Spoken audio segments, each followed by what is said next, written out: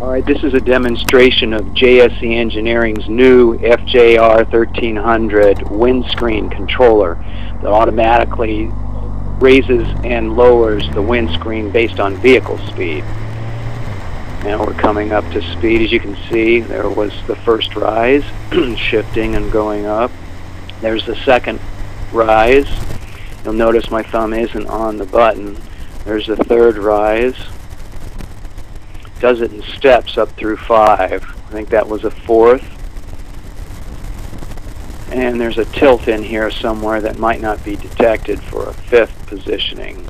Now I'm slowing down and it dropped once, it dropped again, dropped at least a third time. I think I missed a fourth time, and there finally a fifth rotation to its down home position.